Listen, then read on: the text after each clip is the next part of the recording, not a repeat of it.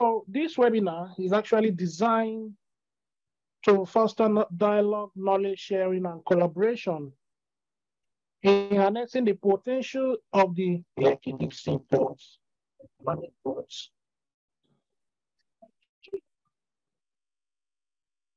As we are all aware, the Lekki Deep Sea Port was recently commissioned by the SY President of the Federal Republic of Nigeria, President Muhammadu Buhari, on January the 23rd this year.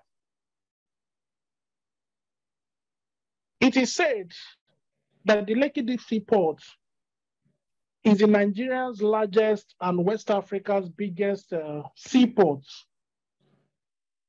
It's also said to be the first fully automated port equipped with super post-Panama ship-to-shore cranes and rubber grounding cranes.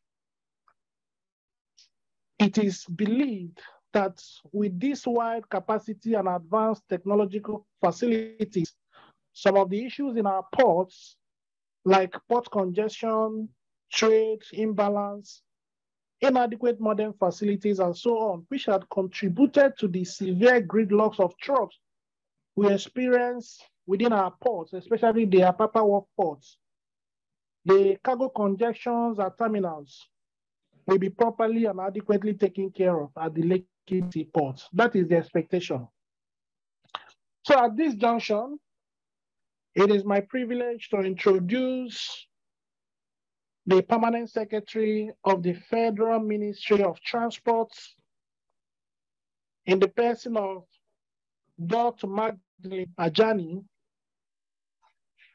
to give us a goodwill message before we proceed. I don't know if she's on. Dr. Magdalene.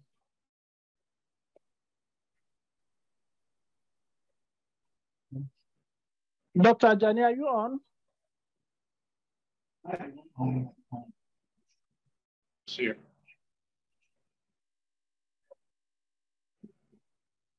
Dr. Ajani, are you on?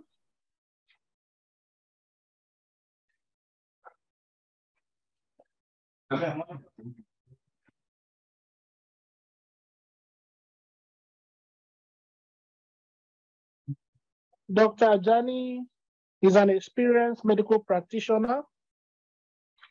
She's also an ophthalmologist. She's the Permanent Secretary of the Federal Ministry of Transportation. Prior to her current position, she had served as the Permanent Secretary for Service Policies and Strategy in the Office of the Head of Civil Services of the Federation.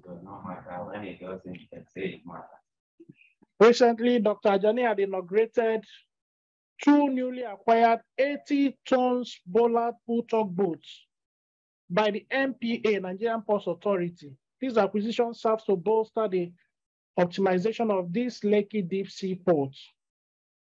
Dr. Ajani, are you on?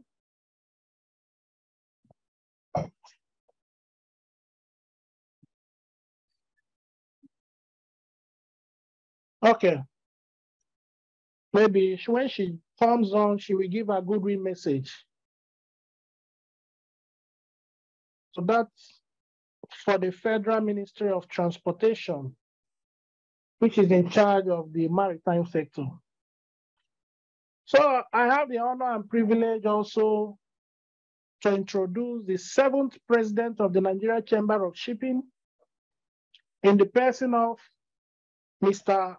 Mohammed Aminu Umar.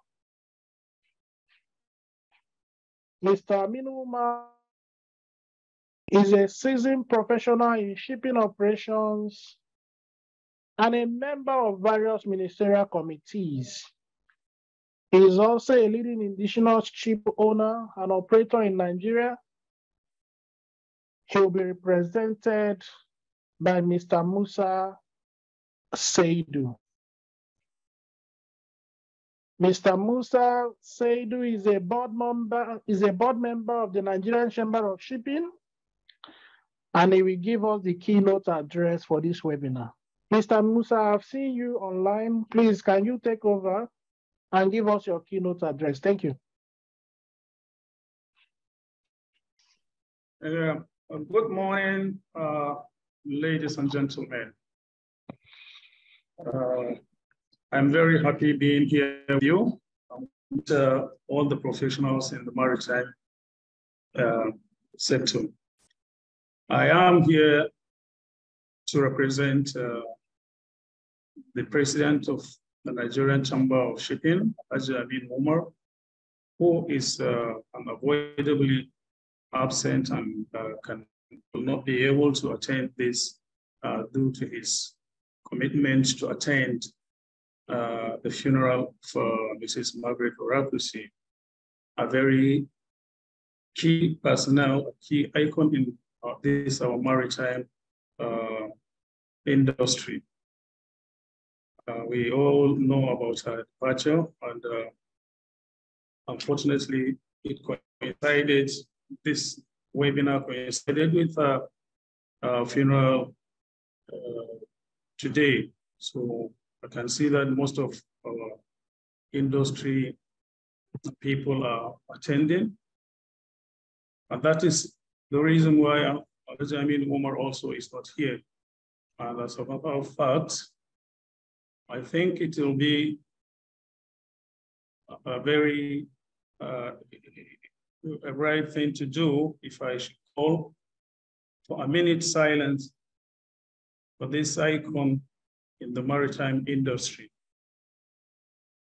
I ask for your permission to take this 1 minute silence, please, in honor of Mrs. Margaret Orakusi. Thank you, please. We can observe a minute silence.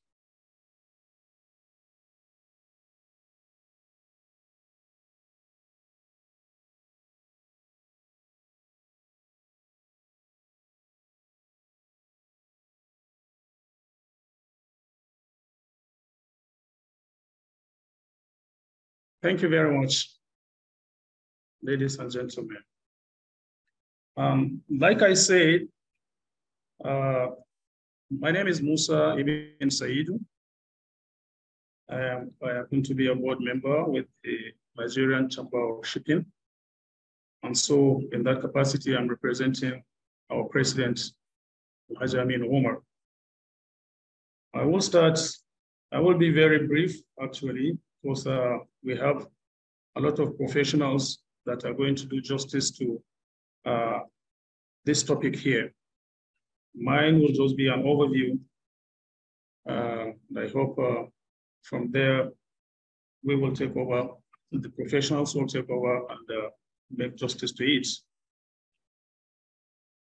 Lagos plays host to Nigeria's two busiest ports. That's the Apapa and Tinkan Island ports, which control about 75% of imports and export cargoes. And as far as has for too long been bedeviled, as was said earlier, by persistent gridlock occasioned by unwholesome activities of truckers around the ports area. The situation, apart from its effect on daily movement of motorists, residents and commuters in and out of Apapa, has crippled businesses in Port City, crashed property value in the prime location. Lekki now is Nigeria's first fully automated port, and is also the largest. It has more than double the capacity of Lagos ports, which had remained the same for over 25 years or so. And this deep sea port will accommodate the world's largest cargo ship, and is expected to reduce cargo wait times from like over 50 days to just 2 days.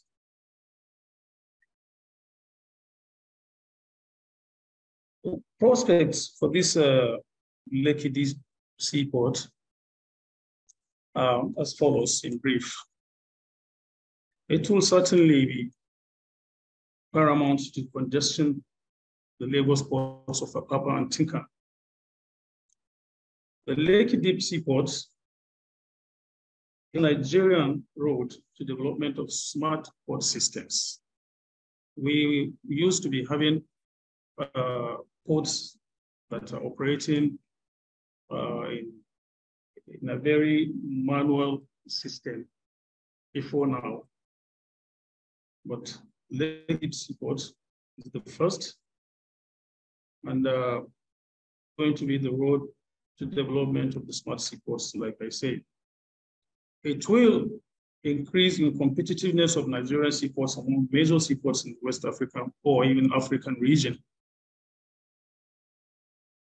The strategic location of the ports and opportunities for future expansion. This is one of its prospects. The Lekki Deep Sea Port could serve as a pivot of local and regional developments. We all know that how the Nigerian ports have lost out to other erstwhile better ports like Lome and Ghana in transshipment of cargoes to interlocked areas like Niger Republic and Chad and others. But the Lekki Deep Sea Port now, it's giving us this opportunity to regain this privilege of transshipment of cargo into the interlocked nations. Capacity. This port is also designed to handle so much tonnage, estimated to be like 4 million metric tons of dry goods per year. These are a few of the prospects that we can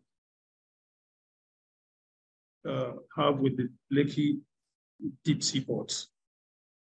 Of course, there are some issues that we can observe with the development of this the deep sea ports.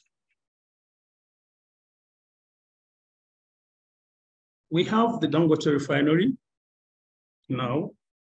We have the Pinnacle Oil and Gas Terminal. And activities in these free zones will put some pressure on that axis of Lagos, Ekpe corridors. And definitely we are going to see a scenario of road traffic results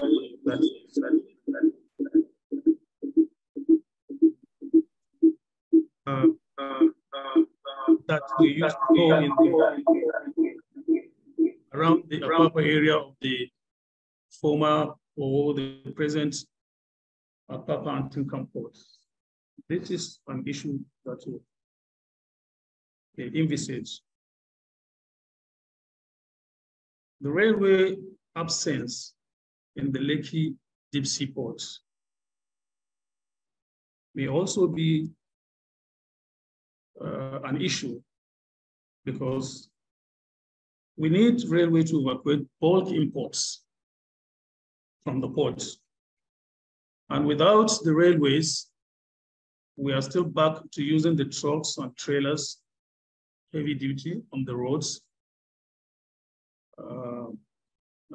This will turn the Lekki axis into a bedlam, same like we were having. So something has to be done, especially about building a railway track that may ease the transportation of this bulk cargo from the deep sea port into the hinterlands. I also believe there is a need to have a fully functional harbor master office around the Lekki axis, so that mobilization of pilot and tugs from Apapa will not be necessary. It will be much easier if we have a pilot station close to the deep sea port. There is also this issue of stakeholders starting to raise concerns about the encroachment of land around the Lekki Deep Sea ports. And this now will put any future expansion plan in jeopardy. There is also an issue of safety and of navigation of vessels at Lekki Deep Sea Ports and all ports. This needs to also be looked at.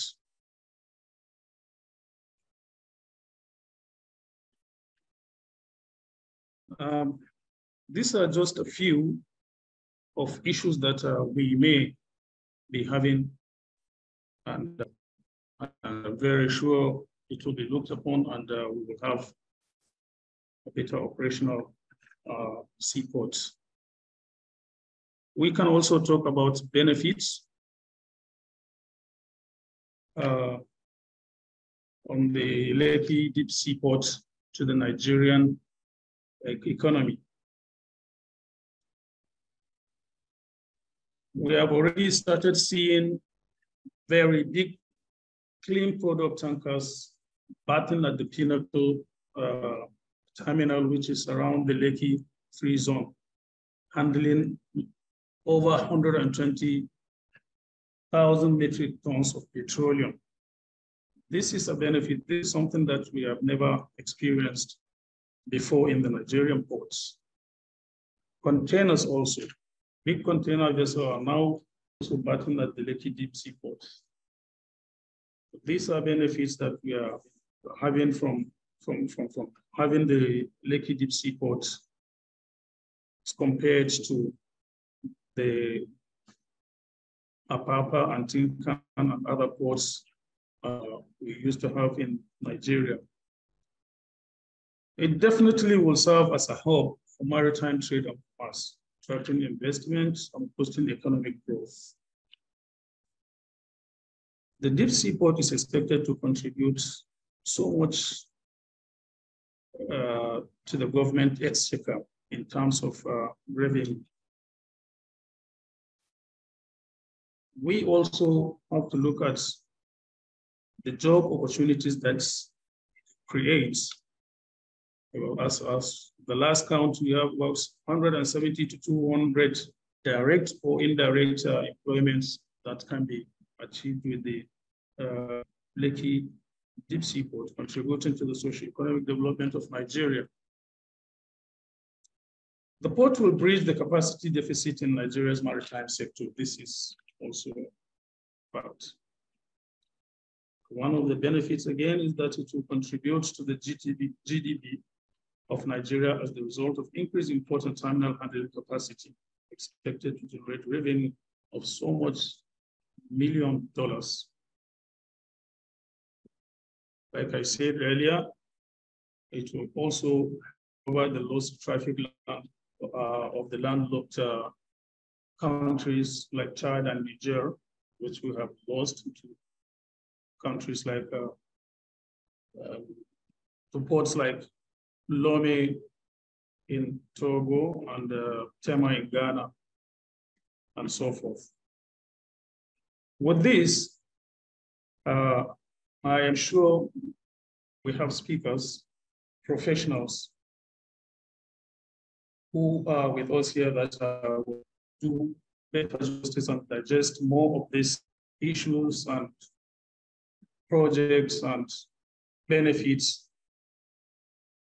that we briefly mentioned here, because it's a chamber of shipping. So I will gladly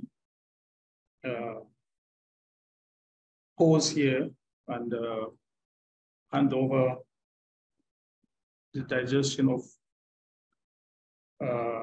this address to the professionals in the panel. Thank you very much, ladies and gentlemen. Yeah, thank you, Mr. Saidu.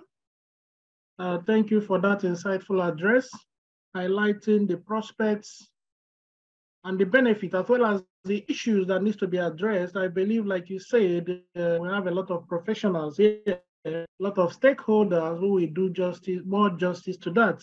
Thank you so much for your address, sir. I don't know if Dr. Ajani is now with us. Yeah. Dr. Ajani, are you on now? Yes, I'm on. Good morning. Good morning, madam. You're welcome on board. you so much. Sorry I'm late. I just flew in from Lagos this morning. We understand. You are welcome, ma. Thank you, So sir. let me go over again with Mr. Magdalene Ajani is the Permanent Secretary, Federal Ministry of Transportation.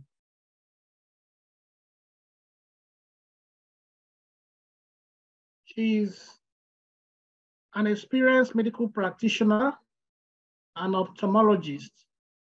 She holds the position of Permanent Secretary of the Federal Ministry of Transportation. Prior to her current position, she served as the Permanent Secretary for Service Policies and Strategy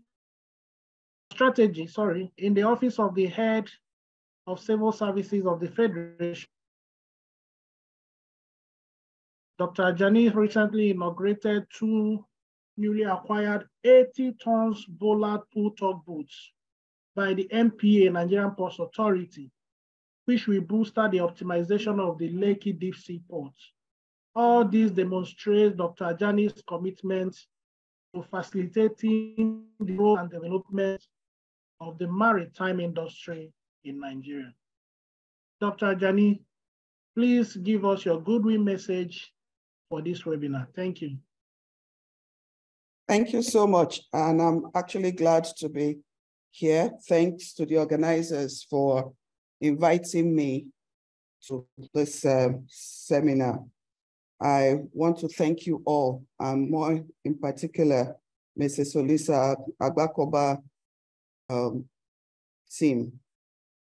The theme of this webinar, as I'm aware, is Lekki Deep Sea Port, the issues and the prospects for the Nigerian economy. And I want to highlight some notable benefits. I listened to part of the presentation by the last speaker, and it's good to appraise issues the way they really are. Thank you so much to Musa Ibim Saidu. But just to let us know that the Lekki Deep Sea Port is a general purpose port that was developed through the build, own, operate, and transfer method of public-private partnership, a model of public-private partnership. And this arrangement is mainly by private investors, the Tolerant Groups, the China Harbour Engineering Company, Lagos State, and the federal government represented by Nigerian Ports Authority. The port is to be developed in 2 phases on 90 hectares of land with a commencement draft of about 16.5 meters. And at the end of the project, we expect that we should have 3 container beds, 3 liquid, and 1 dry bulk bed.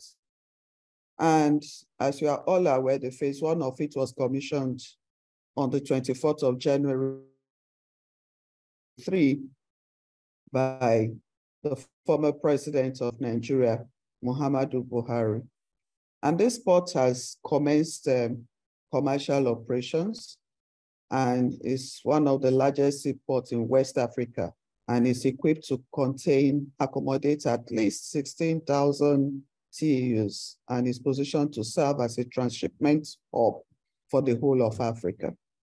This feature will aid definitely to improve foreign direct investments and stimulate economic growth in the country, thereby providing the opportunity for imports and exports and creating jobs and revenue for the country. The Lekki Deep Sea Port is expected to have an estimated aggregate impact of $361 billion over 45 years in the economy. And this also offers a multiplying effect of over 230 times the total cost of construction, was about $1.53 billion. The port operation is expected to create 170,000 jobs, like Mr. Saidu had mentioned. And revenues, of course, will accrue to both the states and the local governments federal government agencies from taxes, royalties, and duties in the range of $201 billion US. The port is already serving as an alternative port to the existing Apapa and Tinkan Island ports. And because of the automation and the modernization of the ports, it also will reduce vessels waiting time, faster turnaround of vessels, and reduce logistics costs and enhance competitiveness. The Lekki Deep Sea Port is positioned to make Nigeria a major destination of international shipping and global trade. In enhancing the operation of the ports, the ministry, through the Nigerian Ports Authority, acquired 2 tugboats and of the capacity of 80-ton bollard pull, each of them. And this was just commissioned on Friday last week. And this is part of the obligations of the concession agreement, where NPA is to provide relevant marine crafts to support the operation and improve the competitiveness of the ports. In facilitating the evacuation of goods from the ports, the ministry, in conjunction with NPA and Nigerian Railway Corporation, is working on developing a rail linkage from the Lekki port to the existing Lagos-Ibadan standard gauge rail network in the country. And so the ministry has concluded the feasibility study and route alignment for the rail linkage to the ports, while the process for the award of contract is ongoing. And we are hoping that we could also have private investors to come in and deploy this. We've had this conversation with the management of Lekki Deep Sea Ports to look at how to collaborate with private investors to take this rail linkage. We're listening to all the possible activities that are ongoing in that region that could actually affect the traffic flow. So having to move out, evacuate goods by road is not one of the options we want to look at all. In the meantime, the Lekki Deep Sea Port managers have been encouraged to move goods through barges to avoid the Apapa and Tinkan Island congestion. The ministry, in addition to all this, is also facilitating the development of other ports around the country. The Badagry Deep Sea Port is one of them, Ibon Deep Sea Port, Bonny Deep Sea Ports, and they are all at different stages of development. And just recently, in the last administration, the Federal Executive Council has also approved the development of Ondo, Burutu, and Snake Island ports. And this is all to increase the capacity and diversify port operations across the country. Ladies and gentlemen, I want to conclude this address by pledging that the Federal Ministry of Transportation, in line with its mandates, we continue to pursue vigorously the development of shipping and maritime-related sectors and sustain collaboration with the private sector to ensure a safe, faster, affordable, reliable, and more efficient transport system in the country. I want to wish all of us a beautiful and successful deliberation, and thank you for this opportunity. God bless the Federal Republic of Nigeria. Thank you. Yeah, thank you so much, Dr. Ajani, for that wonderful goodwill message, which tends to portray what the Federal Ministry of Transportation on behalf of the federal government has been able to do, the expectations and the things the government also expects, or the expectations from the Lekki Deep Sea Port. Thank you, Dr. Ajani. I hope we all, as stakeholders in the maritime industry, find this webinar highly engaging, insightful, fruitful, and beneficial as we look forward to a smooth operation of the Lekki Deep Sea Port. At this junction, I will now hand over to the moderator of this webinar, the General Manager of the Lagos State Waterways Authority, LASWA, in the person of Mr. Oluwadamilola Emmanuel. Mr. Oluwadamilola is the General Manager of the Lagos State Waterways Authority. He joined the Lagos State Waterways Authority as the Secretary in October 2015 before becoming the General Manager in 2017. He's a graduate of University of Lagos and a master's holder from the University of Hull. Oluwadamilola, if you are on, please come on and take charge of this. Thank you. I'm on. Good morning, everybody. I don't know if you can hear me. Good morning, ladies and gentlemen. Good morning. Can you hear me? Can hear you. Okay, thank you. Can hear you. Absolutely. Thank you very much. It's an absolute pleasure. Good morning, ladies and gentlemen. And I would like to, first of all, just recognize Olisa Agbakogwa Legal, this maritime practice group, for actually putting this together. This is a very worthy initiative. And let me quickly recognize the Permanent Secretary, Federal Ministry of Transportation, Dr. Magdalene Ajani. Thank you for that. And to also, let's quickly get to our panelists. I would be leading this panel. And as you know, we'll be exploring prospects and issues for the Nigerian economy, looking at the Lekki Deep Sea Port. So I will just quickly run through those who are on this panel. And we will be starting, of course, with Mrs. Adesu Aladoja. So we'd like you to be on standby knowing that you're going to start this. But let me just give a brief opening remark. And then I would introduce the panelists. Well, it's a pleasure today as I welcome you all to the maritime webinar on Lekki Deep Sea Port, prospects and issues for the Nigerian economy, hosted by Olisa Agbakogwa Legal. This maritime webinar and topic is particularly one of the essential ingredients of the future of Nigerian maritime ecosystem. It affords us a common ground to discuss the prospects of the Lekki Deep Sea Port, the first deep sea port in Nigeria, confront its challenges, and of course, explore the opportunities. It would interest you to know that 28 out of 36 states in Nigeria are actually accessible by water, and this presents Nigeria with an advantage of endless possibilities to accrue maritime benefits. The Apapa Port Complex is the biggest seaport in Nigeria. While substantial improvements have been made over the years, the port can be said to be effective, but not yet fully efficient because of its maximum function faced by perennial issues that affects the ease of doing business in and around the port environment. This forum offers us an opportunity to be proactive and not reactive to the effective and efficient management and peak operationalization of the Lekki Deep Sea Port. The importance of the maritime industry to the Nigerian economy cannot be overemphasized, as it affords us the opportunity to harness fully the enormous resources of global tourism and the blue economy, which is crucial to global supply chains, allowing for the provision of supplies, food, and other basic goods that are critical for sustainable development.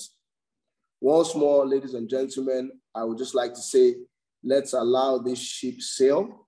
And I believe that by the time we've ended this seminar, we would have gained, this webinar, sorry, we would have gained a lot.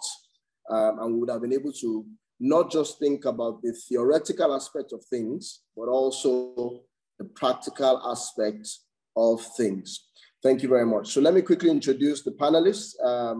Right, first on the panel list is Ms. Adesu Aladoja. She's the Executive Director of the Lekki Port, Lekki Free Trade Zone Enterprise Limited. You're welcome. She'll be looking at things from the promoters and operators perspective. Next, we also have Mr. Lawrence Smith, who is also the Chief Operating Officer for the Lekki Port, Lekki Free Trade Zone Enterprises Limited. You're also welcome. He'll be looking at things as well from the promoters, operators perspective. We also have the Managing Director, MPA, Mr. Mohamed Bello Koko, who is represented by Engineer L.O. Eze, who is the Assistant General Manager, Corporate and Strategic Planning for the Nigerian Ports Authority. And finally, we also have Princess Dr. Victoria Ayodele Hastrop, who is the Executive Vice Chairman of ENL Consortium, but she's represented here today by Mr. Mark Walsh. So panelists, you're welcome. And at this point, I'll hand over to Ms. Adeso Aladoja to please give us her 10 minutes, 10 minutes, her own remark, so 10 minutes. Thank you so much, Ms. Aladoja. You can unmute.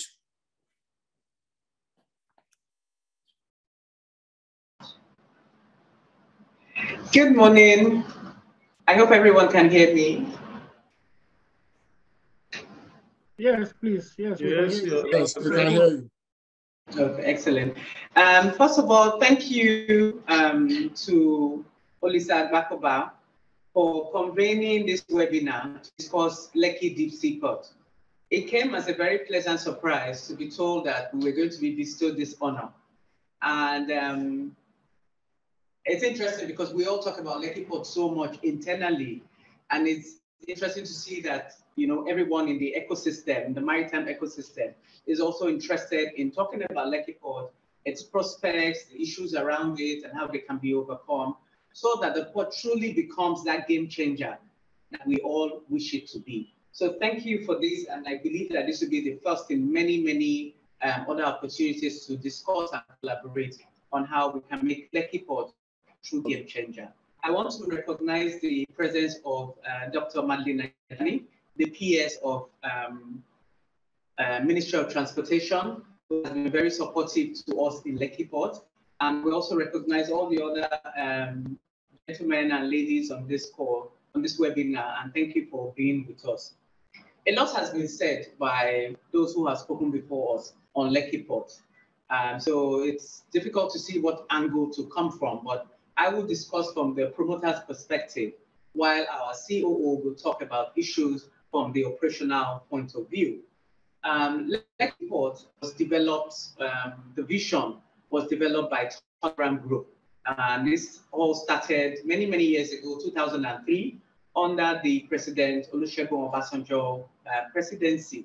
And it all started because it's not today that we all realize that we needed a port that could really speak to our aspirations, that could help our economy grow much further than it was presently.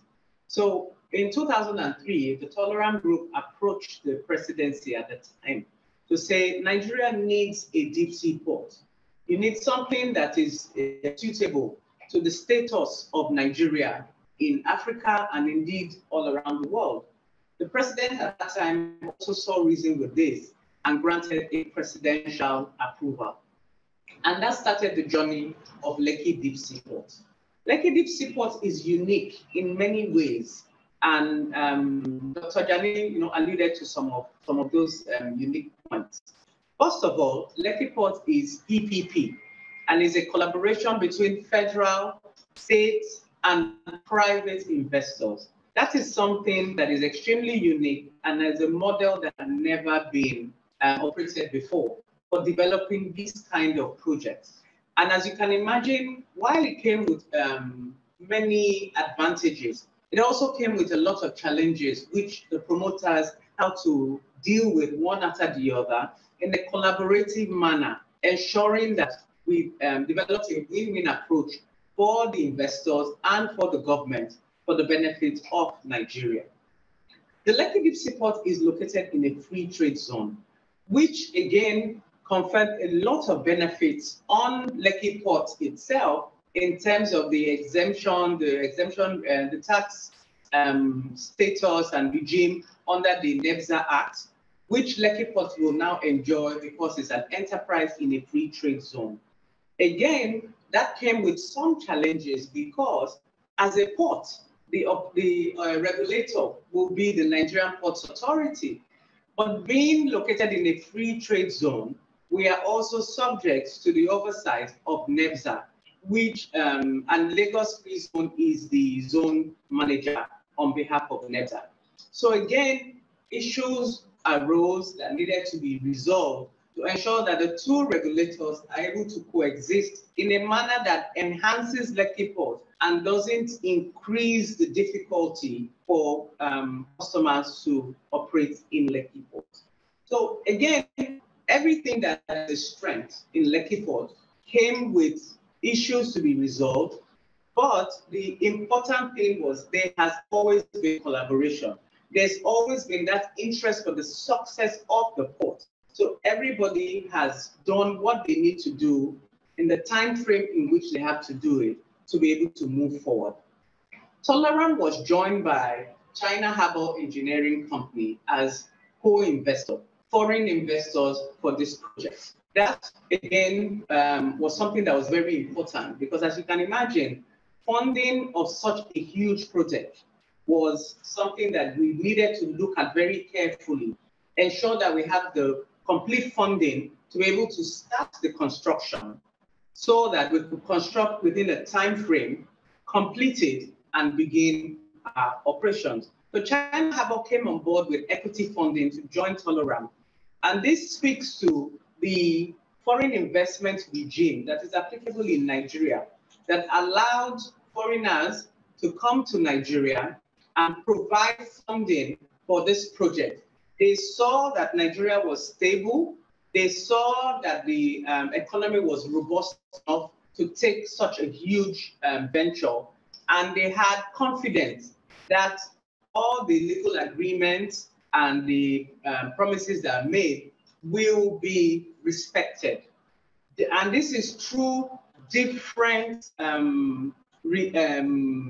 governments. So we started in Obasanjo's government, so you can imagine how many governments we've gone through. And through all that time, the system has been robust enough, it has been strong enough to ensure that whatever agreements were made were honored by successive governments, successive ministers, successive managing directors of the Port Authority. And this is the point that we really need to give kudos to the Nigerian government for, that they stayed with the process until the port was constructed and now operational. We really need to give the government high praise for that. Another significant factor for Lekki Port is the fact that for once, we have Lagos State, the state government, NPA representing federal government, working together as one to ensure the success of the port. So the challenges of the existing ports, whereby, for instance, if you raise the issue of roads, you're told that the roads are state roads, so federal cannot intervene, will not occur in Lekki Port because Lagos state government and federal government are both represented in the port structure, the share structure, the regulatory structure. So they both work hand in hand to resolve whatever challenges that we're having. Dr. Jani mentioned earlier about the issue of rail, and Lagos State has been working with the federal government, Federal Ministry of Transportation, Nigerian Railway Corporation, with Lagos State are talking to us on the need to get this on board, and of course, talking to us about private investment, to be part of this process. So this model is one that should increasingly be utilized for doing huge infrastructure projects. Maritime, transportation, rail, this is really the way forward. And I think that Lekki Port showcases these things in a lot of ways. Another interesting uniqueness about Lekki Port from the viewpoint of the promoters is the fact that there were many agencies, there were many approvals, there were many permits that needed to be obtained. At the initial time of resolving the agreement, we were obliged to get over 40 permits from different agencies, state and federal, to get the port certified as fully compliant with all the relevant laws of the Federal Republic of Nigeria. As you can imagine, it was a challenge and it was extremely expensive, but we went through it because we are a company that, and our promoters stress the point of being compliant with all the relevant laws and regulations. As an issue for going forward for the new ports that are going to be developed, one wonders if some of these permits and approvals and applications that were made, if they couldn't be compressed, reduced, condensed, such that you didn't have to go through all of that. you know, a one-stop shop, so to speak, to get some of this. In fact, some agencies where there are duplications, for instance, one wondered if it really increases the cost of setting up a structure like this, especially with government being involved. But that's something that, you know, it's interesting for us to critique and see how we can reduce it. This is a project that has debt funding. And our promoters, it was very important for us to get the funding complete, like I said earlier. And China Development Bank provided a loan facility for Lekki Port, and we've been drawing down on that. Again, making sure that we had the right agreements in place with the government. So we had a concession agreement issued by the Nigerian Ports Authority. It was an agreement that was, it took a long time to draft and negotiate, because as you can imagine, this is very new to all of us. But it was prepared by, you know, very experienced lawyers in the Nigerian Ports Authority. We had Nansel Zimwan, we had Mr. Omar, we had Mr. Wanka, and they were all, you know, part of the team that drew up this initial documentation. It was amended, and they also dealt with lawyers from different sides of the table. And because we had those rich agreements that, you know, took care of practically everything that you can imagine, we were able to clear the due diligence from the banks, and we have a federal government guarantee, which again protected the lenders should in case there will be any challenges. Another point I would like to mention is, now that the port is operational, one of the things that we are looking at is how to ensure that the agencies that are on site are working in tandem with each other, in cooperation with each other. And our CEO will speak more on this issue, but we need a port community network such that all the agencies are able to coordinate themselves effectively online without needing to be physically present in the port space, as is done in developing countries of the world. So thank you for allowing me to speak on Lekki Port, and we look forward to the question and answer session. If you leave us to talk about Lekki Port, we can speak for 2 hours, but thank you for my 10 minutes, which I suspect I've overstressed. Thank you, Mr. Emmanuel. Thank you so much. Thank you so much, Ms. Lado. That was an absolutely good foundation for us to take off on. Please let us implore all panelists once again to make sure you have your videos on. The organizers would love for you to have your videos on. Well, thank you so much for that. And I think before we get on to the next panelist who's going to speak, and that's Mr. Lawrence Smith, the COO. I was happy to hear certain things you mentioned. You spoke about, you taught collaboration, which I think is very, very key and has seen to the success of the Lekki Deep Sea Port. And I thought of the Lekki Deep Sea Port as having so many lives, having survived so many administrations, but that's a very good one. And we're happy that it's finally taken off. And we're just, I kind of overemphasize this point of the fact that we need to just make sure we're proactive, so that we don't react and it doesn't happen. The same thing that's happened to Apapa Port doesn't happen to the Lekki Deep Sea Port. So we have to ensure that we keep these engagements up and keep these collaborations up. Okay, Mr. Lawrence Smith, COO, Lekki Port, Lekki Future Zone. The floor is yours. Can we have your video up and you can unmute, sir? I'm sat next to So good morning, Mr. Emmanuel. As Eliseo said, I'm very, very honoured to be invited to this webinar with all the esteemed guests, and special mention to Permanent Secretary, Dr. Anjani of the Federal Ministry of Transportation, and the rest of our esteemed guests. Good morning, and thank you once again. Just some facts about the port itself, especially the container terminal, which is up and running now. In my own personal point of view, I'm always excited when I go down there, because Nigeria now has this state-of-the-art, world-class facility that is setting global standards. So I'm very, very excited every time that I go to the port myself. So it has the largest marine structure in Nigeria. The breakwater is 1.9 kilometers long. It is the deepest seaport in West Africa, with a draft of 16.5 meters, which can be extended to 19.5 meters. The turn and circle is 600 meters, which can accommodate some of the largest container vessels in the world. The ship-to-shore cranes are the largest ship-to-shore cranes we've ever seen in Nigeria. And we have the newest state-of-the-art container handling equipment with the rubber-tired gantry cranes, our terminal tractors, etc. And the port is fully automated. There are no physical transactions within the port. It is all stemmed from the Navis N4 system, which runs the whole port itself down to the last section of it. We also have a VBS system, vehicle booking system. So you cannot just turn up to the port. You have to have a booking to come to the port. That is also incorporated with the OCR, optical character recognition system at the port gate as well. So the whole system itself is completely automated.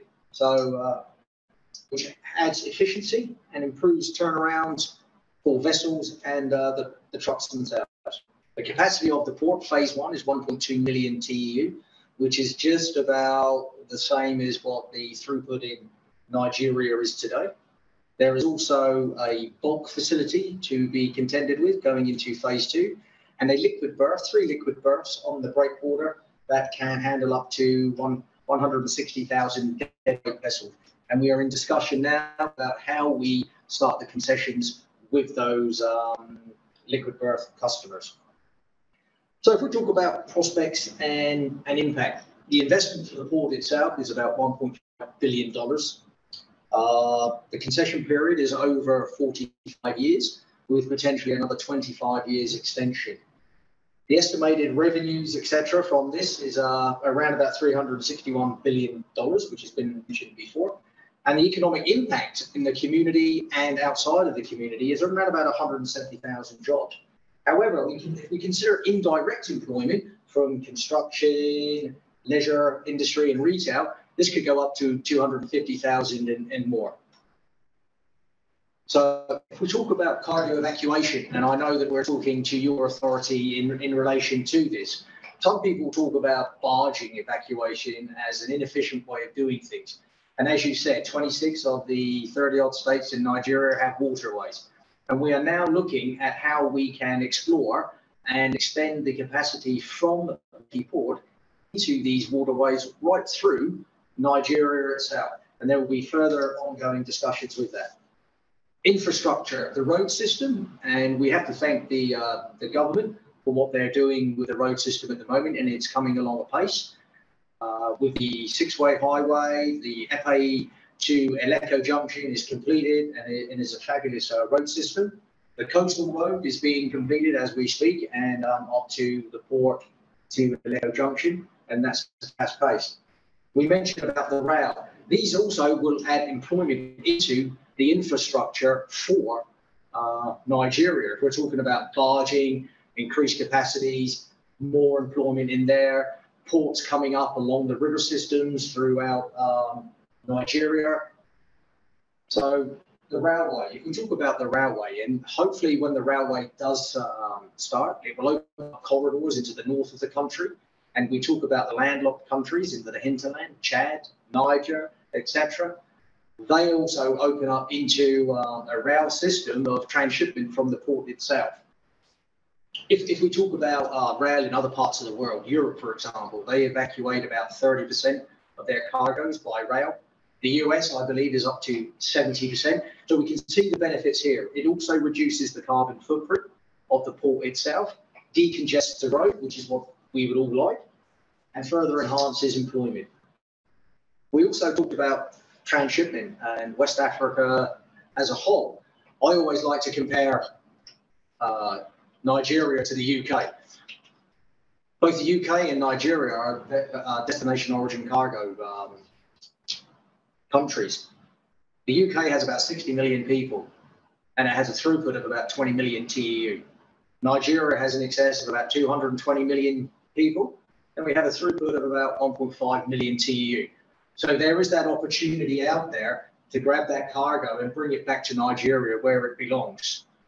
So by doing this, what we need to do is if we can attract the transshipment cargoes on the larger vessels, that will automatically attract the destination origin cargoes back into Nigeria and further boost the economy for the country itself.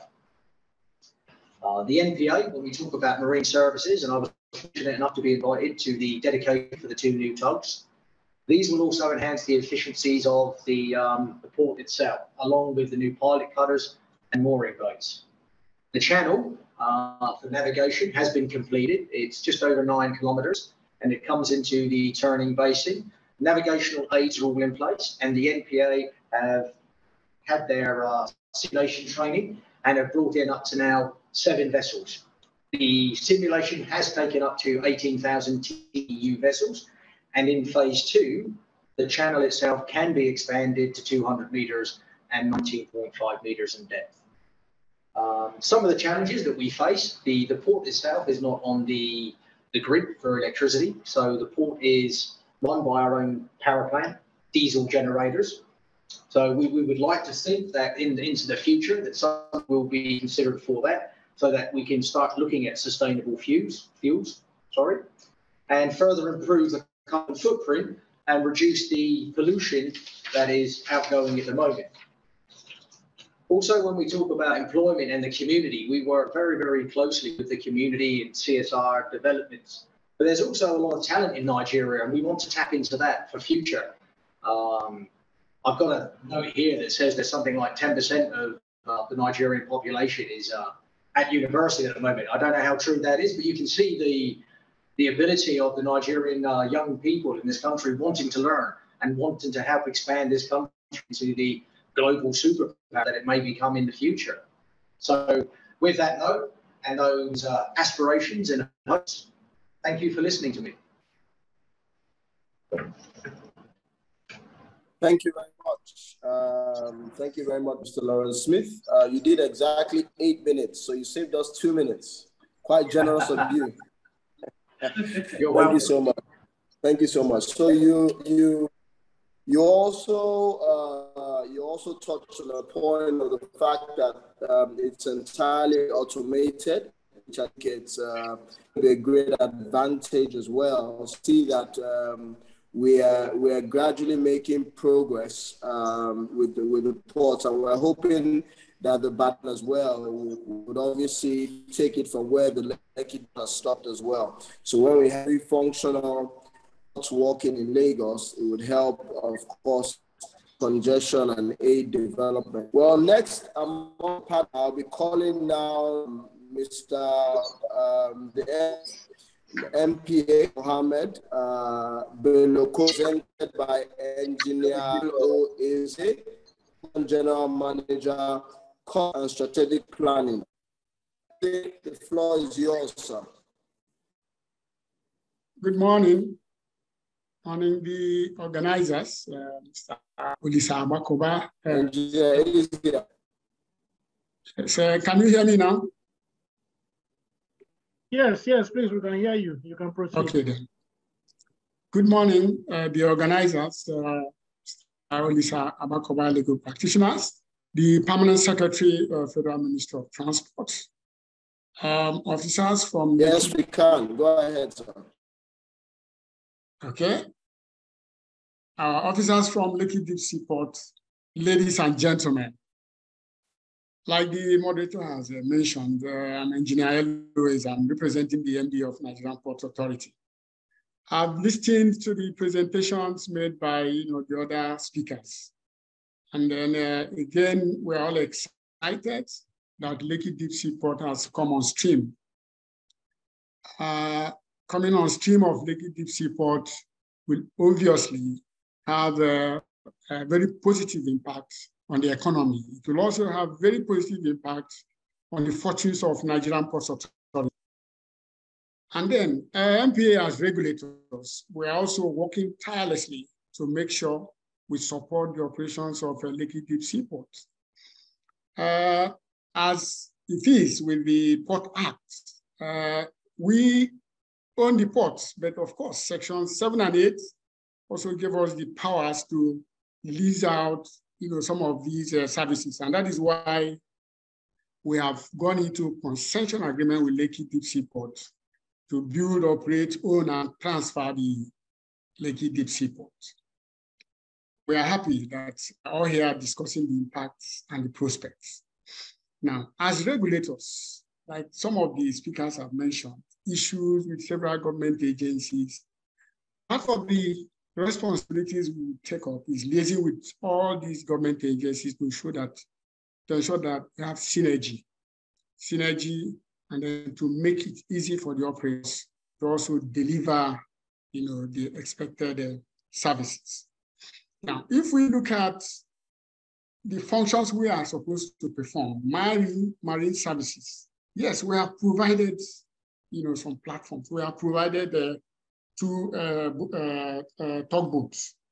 The Permanent Secretary also mentioned it in her speech. We have delivered 2 80-ton bollard pull tugboats for towage services. 2 more tugboats also being constructed, and they will be delivered in due course. In that way, towage services will be enhanced, and it will also support the operations of Lekki Deep Sea Port.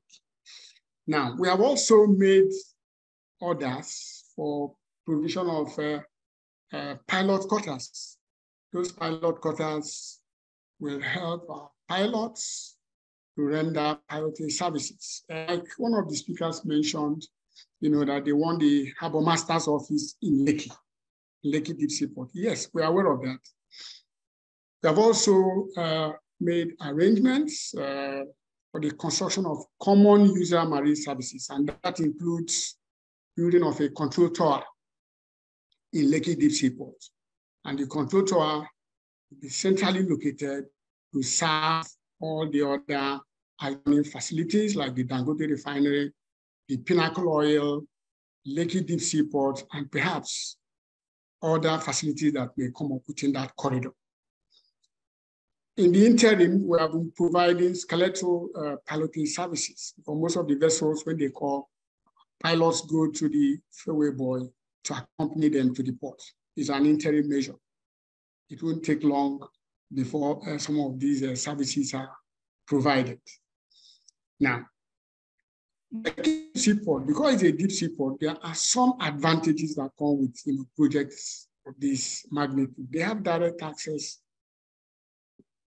And then, of course, the channels are already there. It is our duty to ensure that these channels are well maintained, and then the channels are also being dredged. We are also aware that VTS, traffic services, are supposed to be up and running. We have made arrangements. We have actually given contracts to, and very soon, once they submit their reports, we'll go ahead with the construction of facilities that will support VTS systems in Lekki Deep Sea Port. Now, like I mentioned, we also have a vendor who is providing towage services, and we have provided tugboats. We also are available to provide salvage and rescue operations. And then on the issue of transportation of cargo, the Permanent Secretary has told us plans to link the Lagos railway line. If that happens, that Lekki Deep Sea Port can easily, especially those ones going to the hinterland, can also be transported through railway. But in the interim, evacuation to coastal vessels, barges and the rest, data arrangement is already in place. And then we expect, that when this cargo is evacuated through coastal channels, it will reduce pressure on the roads, And then as time goes on, we'll also provide more support. Now, the representative from Lekki Deep Sea Port talked about the port community system. Yes, MPA, we have also been in talks with IMO, and they have recommended a consultant who is working on port community system project. And that port community system project, when it comes on stream, it will create a lot of avenue, a lot of opportunities for collaboration. Some of these agencies, once we have a common platform, the port communities, it will be easy to resolve issues in very good time. And the good news here is that the port is automated. So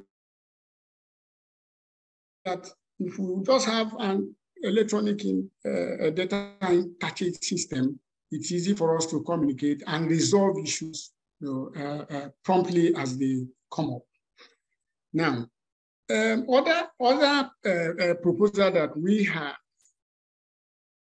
to make the port viable and to make it operational is that we have provided navigational aids to buoys and then all aids. Our pilots are there. And then we have created an administrative structure, both operational and administrative structure, to bring operations in Lekki Deep Sea Port into our Oracle software, into our revenue invoicing management system, so that the issue of payments will not be a problem.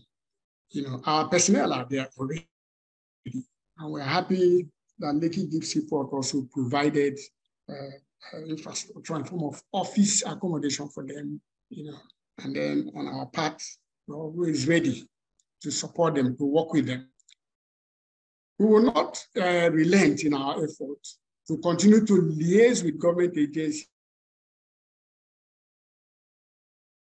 that may have oversight functions on Lekki to reduce this.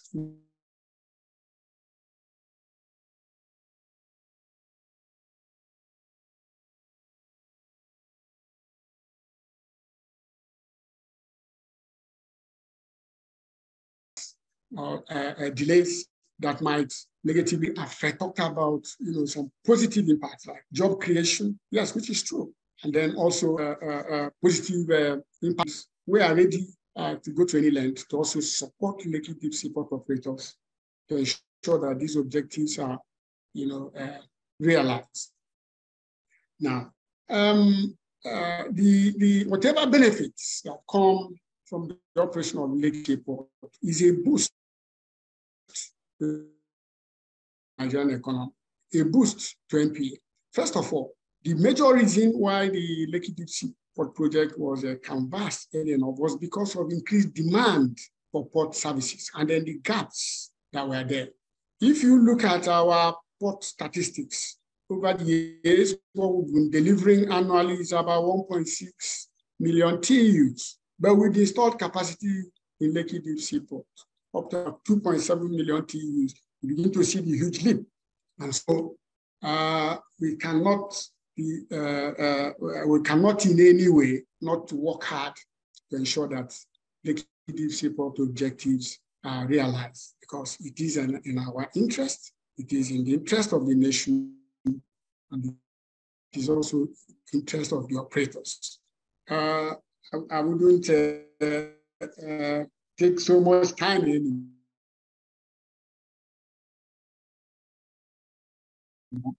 I want to express the Permanent Secretary for all the speeches they have made. We have learned and we continue to learn. And then we pledge our support and cooperation at all times. Thank you very much.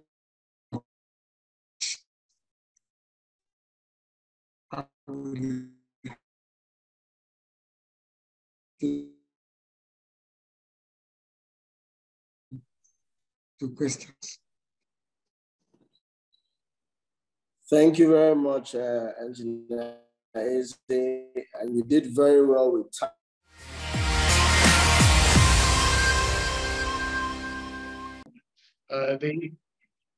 They are actually there to help support the other port infrastructure that's already on ground. With the preference in the market now for large Panamax container vessels, it is likely that this trend will continue and that these bigger vessels will be coming more and more to Nigeria. Lekki Deep Sea Port is now the new bride of the area and the valuable infrastructure for this nation. It will help Nigeria to finally try to position itself as the real hub of all West African maritime trade. Larger container vessels with drafts and maneuverable limitations can't go to Tin Can and Apapa. This will enable Nigeria to enhance container traffic far above the current and the pre-COVID levels. Let's not try to invent the wheel again, but let's look at some of the ports inside and outside Nigeria that in the maritime, because I've been coming to a lot of these, this is the first time for a webinar, but normally seminars, to look at the problems that we face in Nigeria. Over the past 40 years, we've been talking. We've been making the idea that, okay, let's make these changes. But over 40 years, we haven't made a lot of changes.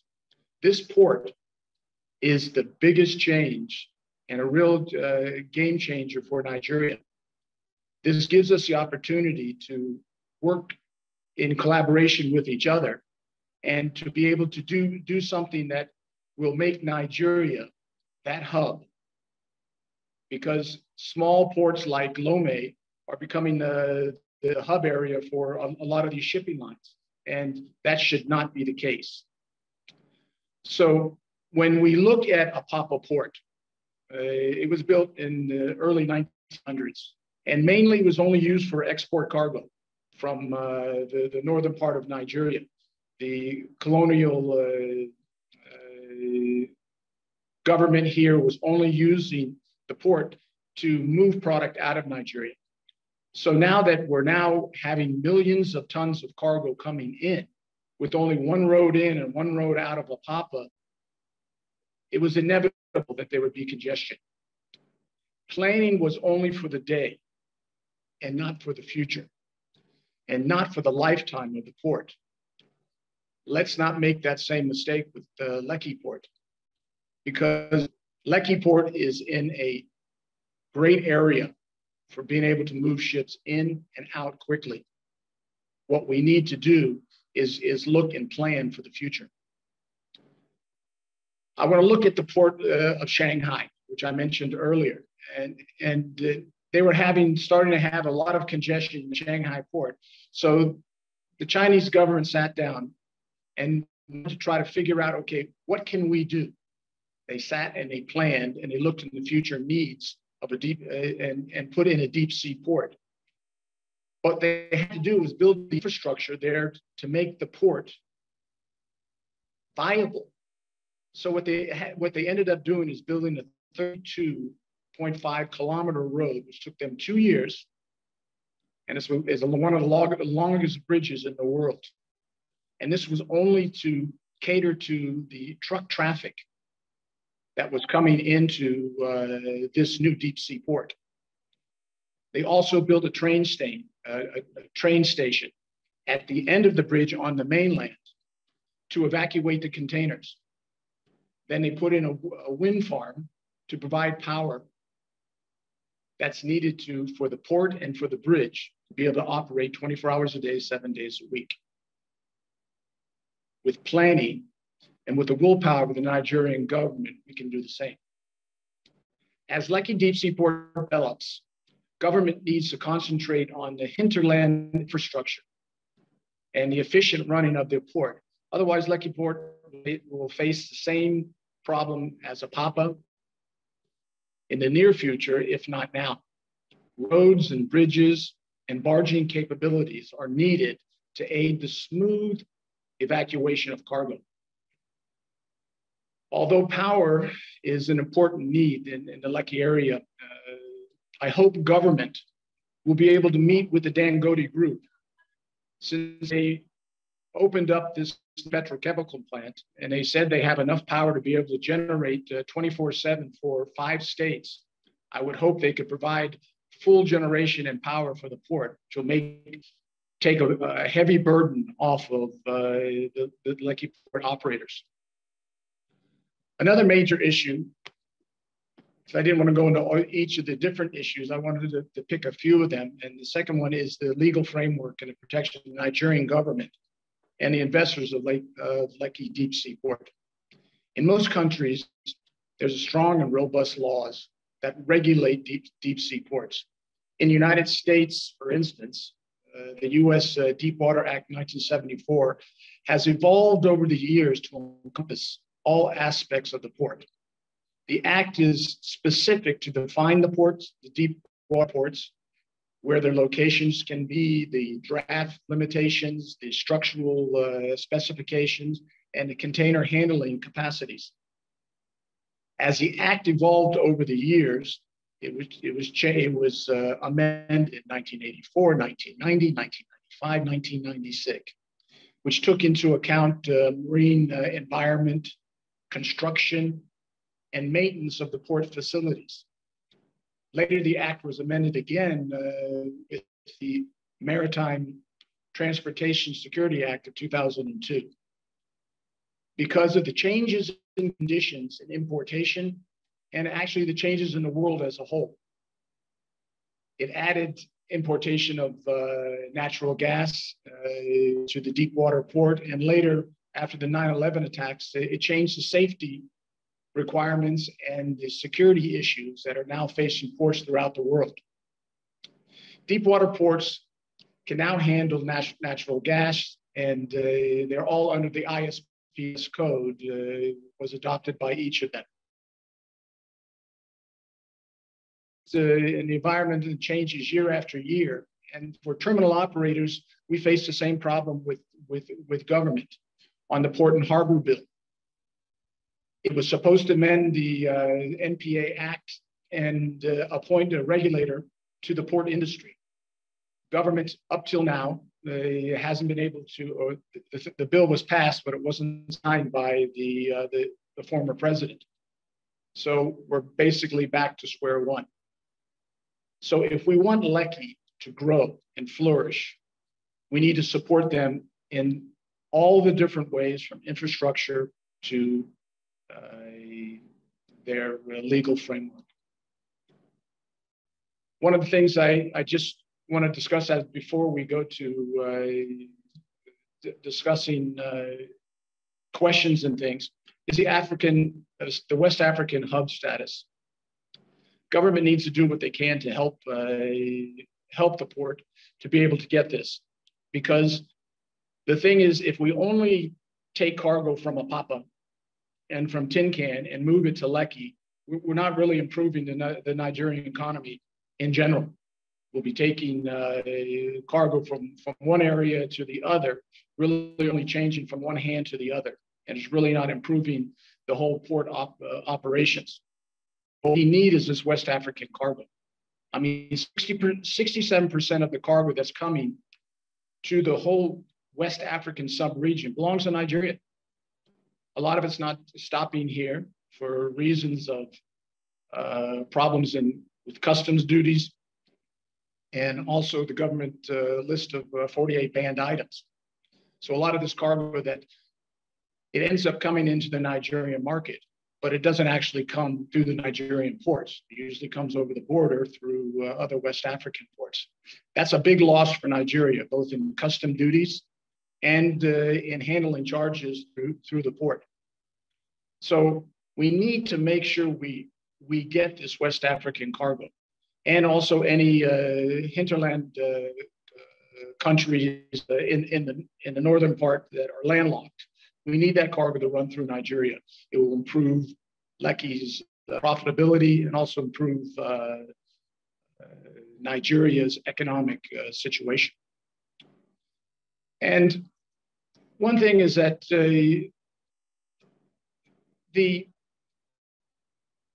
everyone's talking about future political deep water ports, deep sea ports in Nigeria. I know it's important for each of the politicians to look and see that these ports can assist and help their local areas, but to add more and more ports, we need to have the volumes of cargo. I mean, right now is that the volumes this year have gone down around 30% across the board, and all the different aspects. If it's containers, if it's, I think vehicles are down 60%. General cargo overhead is down around 25 to 30%. So when we talk about we're going to add more and more ports, it's something that needs to be economically looked at very closely, because we don't want to create a lot of white elephants along the coast of Nigeria. It's very important that we use the money that we need to have for the infrastructures actually to build and to make Lekki Port more and more viable. So I'll stop there and congratulate the operators of this webinar. Thank you for your time. Thank you very much, Mr. Mark Walsh. Very vital points you raised, especially around benchmarking to be able to ensure that we can fully optimize the ports. And of course, you mentioned the word planning. I heard that word like 5 or 6 times. Very important, because as we plan, we'll definitely ensure that we can think about possible issues in the future. Very important in terms of expansion and other things related to that as well. And of course, you spoke about the fact that the loss of this cargoes, of which Nigeria is currently suffering. Just about a few weeks ago, I was in a room with other Africans. 13 other African countries were in the room and there were about 43 of us, all sort of public sector leaders. And there was a big joke on Nigeria, and they kept saying, well, we're taking a lot from you. Well, just a few weeks ago, I'm sure you heard about fuel subsidy. So my colleagues from Togo have been calling me and now begging me and saying, hey, please help me back with the subsidy. I said, no, we just started with you. So don't worry, the cargo one, we will definitely, I'm sure the current administration obviously has that on the front burner, and are going to prioritize that. Okay, thank you very much. I think that's it for us in terms of the panelists. We will now be moving on to the questions. And I know that there's a question and answer part where if you have any questions, please put your question there. We're meant to take as a noun just 4 questions. Of course, the 4 questions, please panelists, I would like for you to listen very closely to the questions, because those questions we'll probably be answering them. We'll take 4 questions, but if time permits, then we might be able to take some more. So I'll go straight to the questions box and look at the first question. Okay, I have a question here. Yes, I have the first question here from Dr. Ambrose Orogo. And this question is to MPA. So Engineer Eze, please just listen to this question. It's actually for you. They said, how do you intend to attract transshipment cargo to Lekki Deep Sea Port, given the obvious evacuation limitations? And this question is for Engineer Eze from MP. And let me read, it says that, when should we expect the major Nigerian coast waters, that is example, Barrow, Makurdi to Lagos, to be navigable through the year? So yes, that's the question for you, Engineer Eze. That's the question for you, Engineer Eze.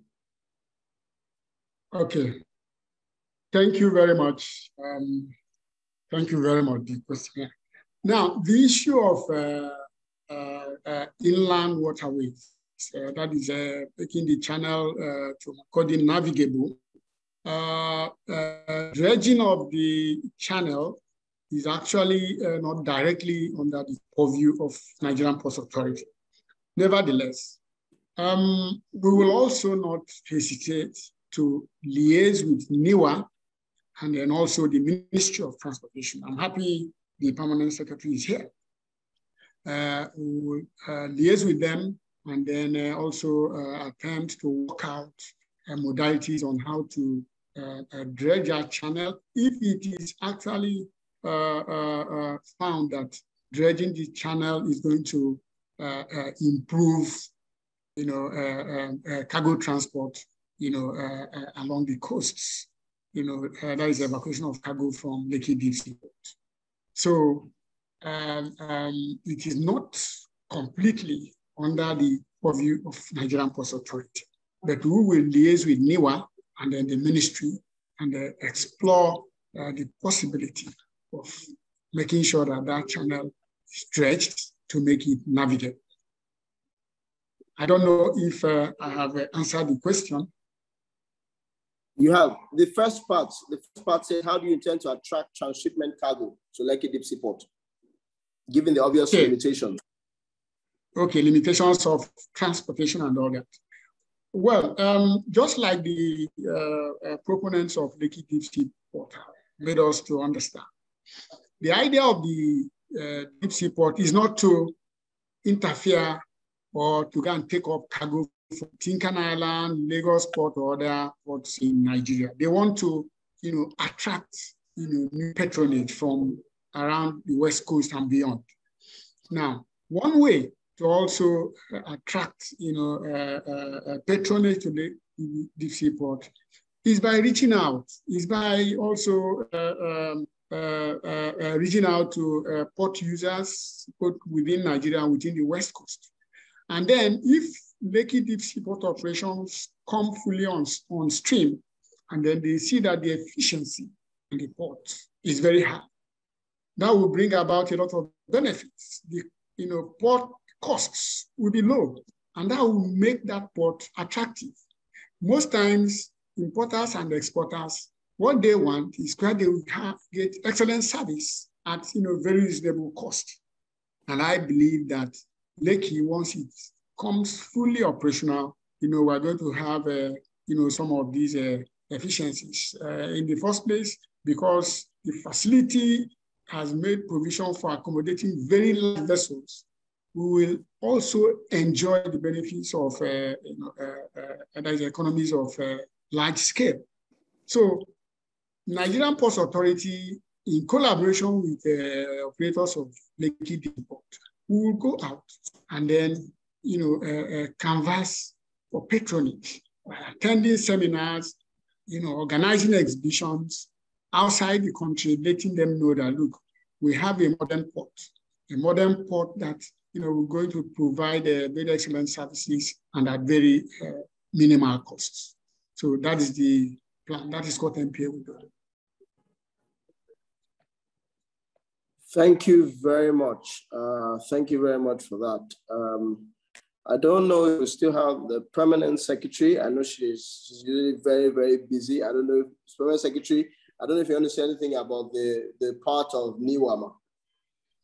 Yes, thank you. That was what actually raised my hand. I can't put a time to it, but I know that we're already working. Right now, as we speak, we have a hydrological survey from Barrow to Escravos, which has been completed. We have some procurement that we are doing on the drainage of the inland waterways from Barrow to Escravos. And we are hoping that we should be able to chart the waters from Barrow up to the north. So 2 private companies are already in conversation with us. The concession process has started for the dredging of the inland waterway, at least from Barrow down to Escravos. And we're already in that conversation with ICRC. Their OBCs have already gone. So we're hoping that very soon, at least those parts will be charted, and then we can improve our inland waterway navigation and transport services. So that's already on board, just to let you know. Thank you. Thank you very much, Permanent Secretary. So we'll go on to the next question. Lekki Free Trade Zone, I think this question will go to you. It says, how does this port influence the price of goods? Secondly, I think you just take a second question so you can take this together, Mrs. Adesua, and also Lawrence Smith. So it says, for new entrants into the maritime sector at the Lekki Free Trade Zone, what are the opportunities open to interested SMEs? So if you can take those two questions together, I think it would help. Okay, thank you. So measures put in place to attract port users to, could you go back up to the question? How does this port influence the price of goods? One. Secondly, what are the opportunities that are open to interested SMEs?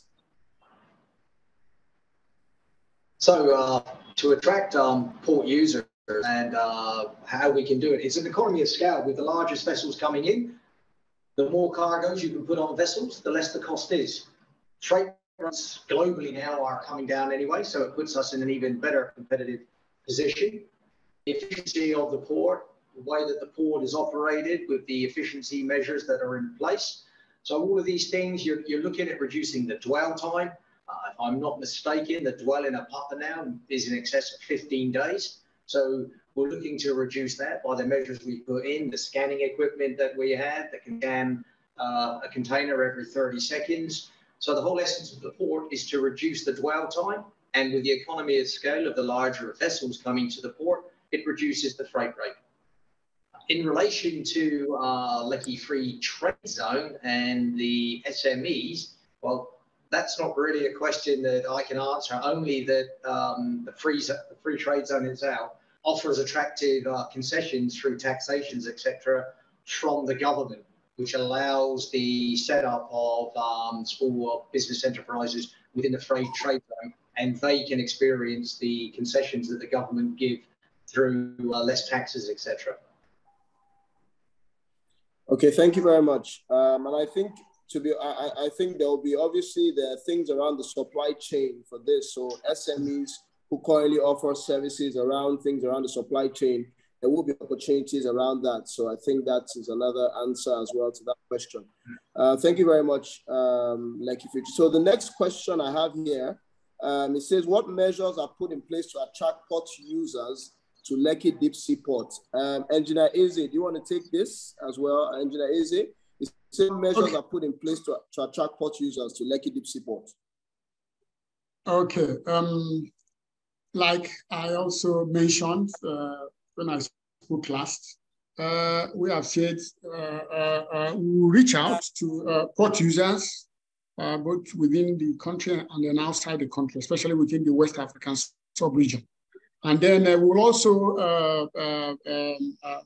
organize exhibitions, attend seminars, and then let people know that we have a world-class facility here in Lekki, and that they stand to gain a lot because the efficiency will be high, and then the port costs, will be reduced. Like when the operators spoke to you, they talked about the fact that a container vessel, once it berths, they will have about 5 ship-to-shore cranes that will be working on the vessel. So that means within a very short time, able to discharge the cargo, on board these vessels. And that will reduce the turnaround time. All these have cost implications. And so if the turnaround time is reduced, the unit cost of cargo that has been brought into that Lekki will obviously be reduced. And then porters, the port users, will also benefit from that pricing. And that makes the port more competitive. So that on its own is going to create appeal for port users to patronize the Lekki Deep Sea Port. Apart from the fact that we will organize promotions, attend conventions, reach out to port users within and outside the country. So, and we'll do this in collaboration with the operators of Lekki Deep Sea Port, because I'm sure they also have a plan, a strategy to also reach out to port users, both globally, because the shipping lines, they all have their own networks. Most of these shipping lines, when they discover, that they have a lot to gain, by bringing cargo to this port, it doesn't take them time to also, increase their patronage of our ports. I think these are some of the strategies. Thank you. Okay, thank you very much. There's another question, even though it says, please, for MPA, is there any substantial plan for intermodal transportation like the rail lines I think the PS might want to help us here on that question.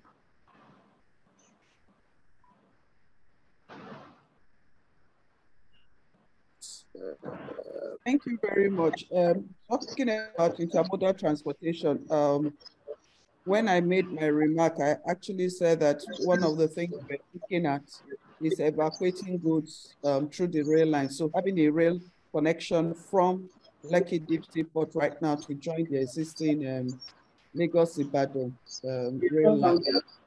For Apapa Apapa Port, we already have a rail line that gets to APMT terminal.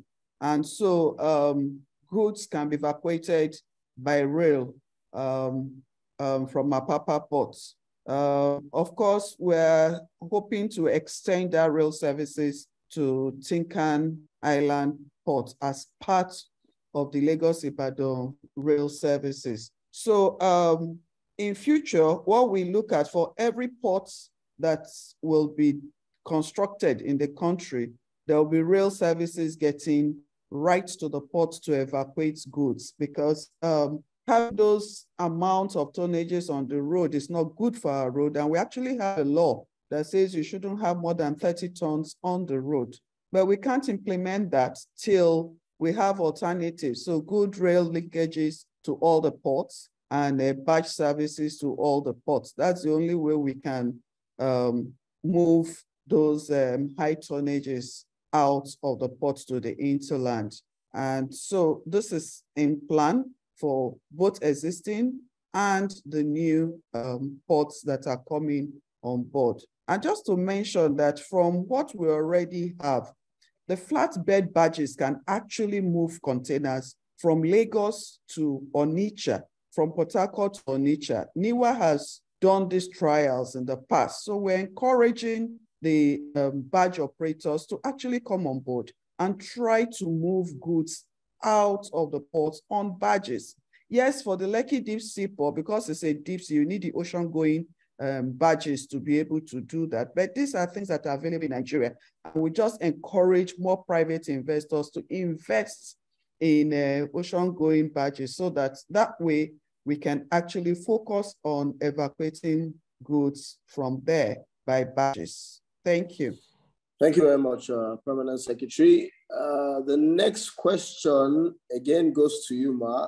It says, what measures have been put in place for optimizing the implementation of the African Continental Free Trade Agreement through the Lekki Deep Sea Port? Okay, you know, talking about the road corridors, I mean, Federal Ministry of Transportation is also involved in this. And the corridor, the Alcon corridor, is a very active one. We have a lot of freight offices along those paths that are 100% completed or close to completion. So that's on the Alcon corridor. The same thing happens happening in the Ota axis too. So we are ready for those things, but the key thing is having those conversations with the Nigerian Customs Services and all the other agencies that operate at the borders. But in terms of physical construction for what's the word I'm looking for? For the corridors, you know, like the immigration points, we talk about the Semekrake border, we talk about the Nkom-Efum border, all those ones have been commissioned. The Nkom-Efum border is on the axis of Cameroon, and all the agencies are there, they're operational, same thing with Semekrake.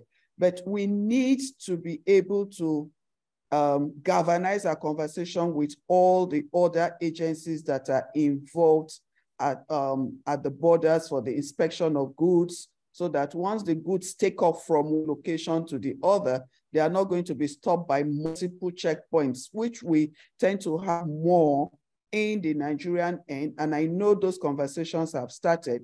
And I think Nigeria is getting well positioned to be able to tap into the African Continental Free Trade Agreement that we're a signature to. Thank you. Thank you. Thank you very much, PS. Well, as we said, we're going to take 4 questions. We've taken more than 4. And at this point, I don't even see any other questions. And any other further questions, I guess you can reach out to any of the panelists. So at this point, please, we would like all panelists put on their videos. Let's take a picture of all the panelists. So please, if your video is not on, you need to put your video on because it would help for them to be able to take the pictures adequately. So please, I see 1 or 2 people who your videos are not on. So if your videos are not on, please put on your video so they can take the pictures. So we have just 1 or 2 minutes to do that.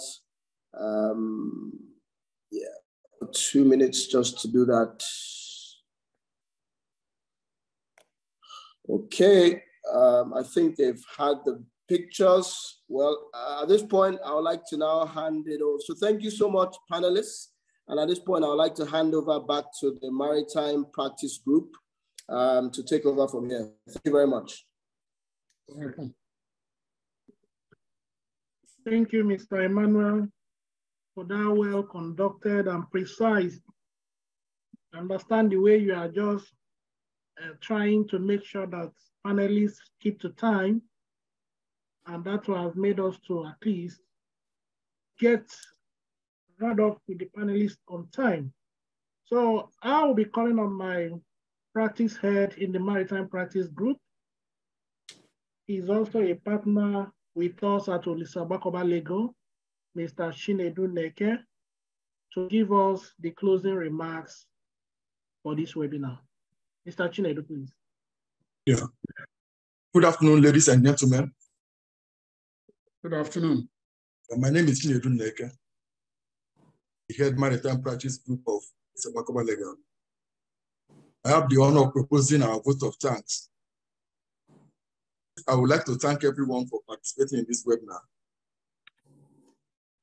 Since Charity beat at home, I would like to start by thanking the host, Maritime Practice Group of OAL, and OAL in general for this beautiful event.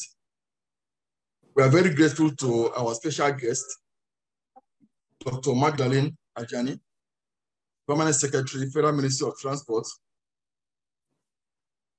ably represented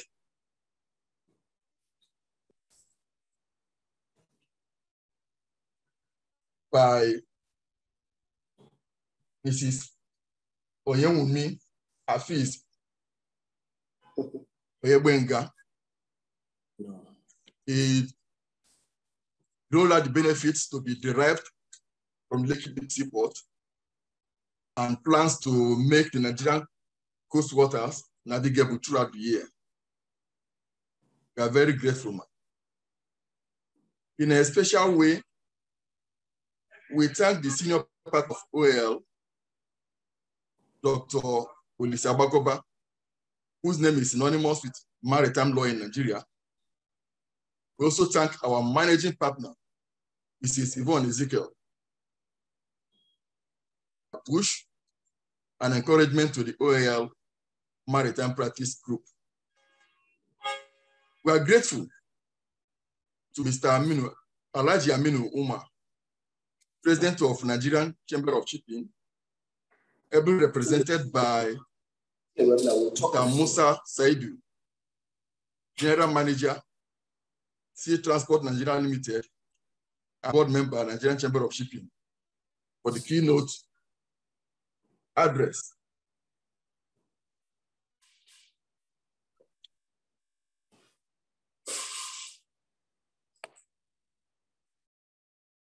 We also thank in a special way Mrs. Ifeyinwa Akerele, the Vice President of Nigerian Chamber of Shipping, for our firm support, which made this event possible.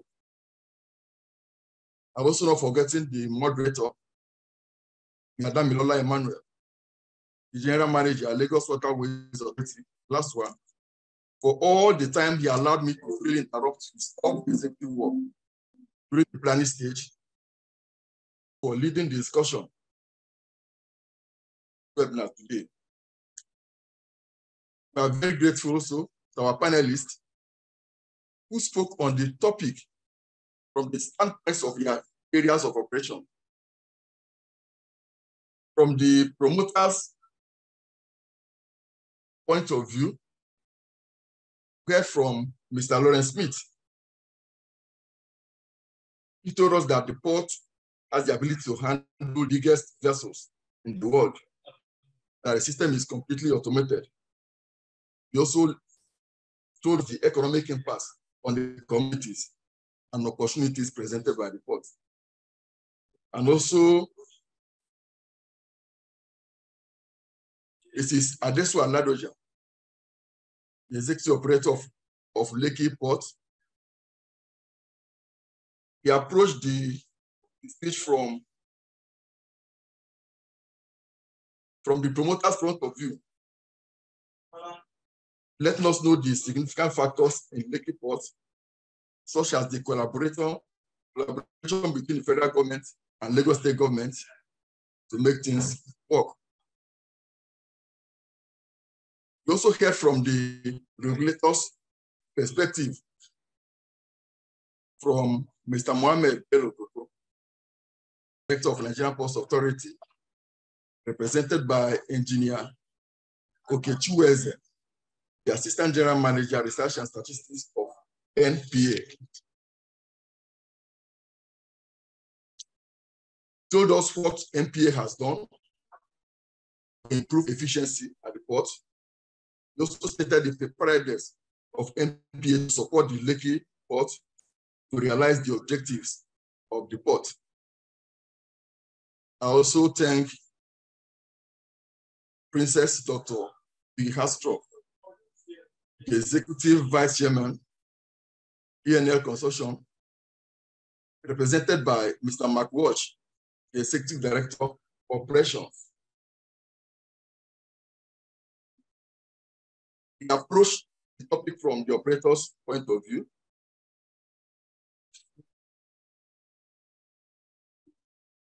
He let us know that the port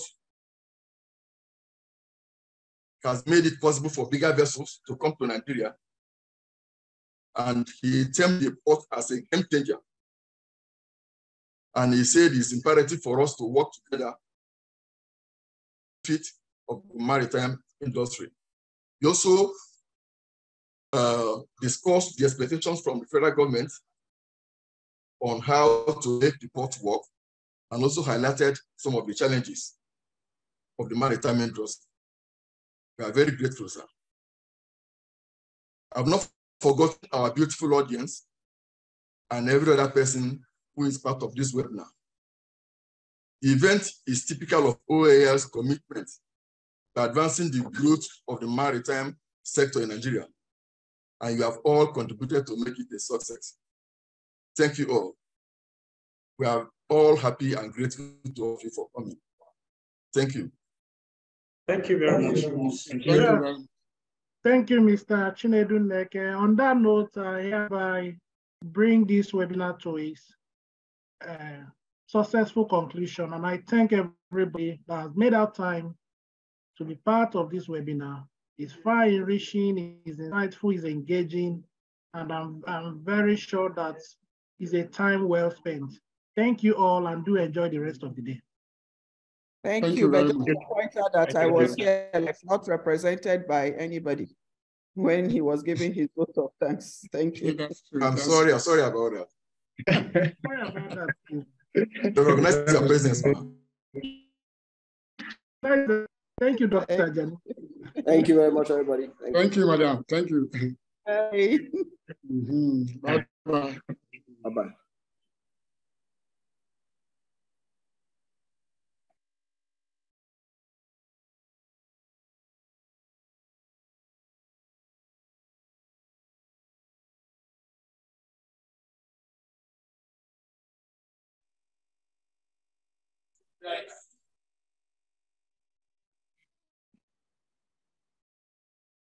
Right.